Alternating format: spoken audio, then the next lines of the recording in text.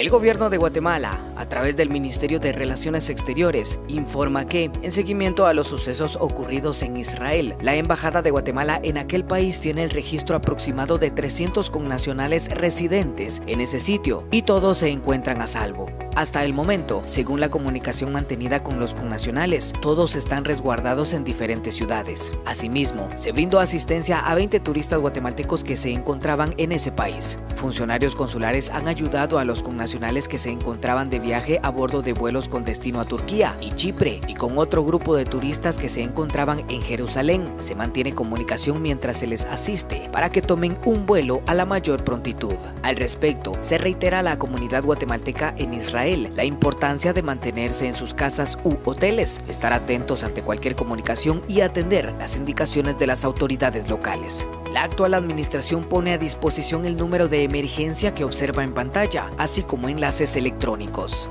Diario de Centroamérica.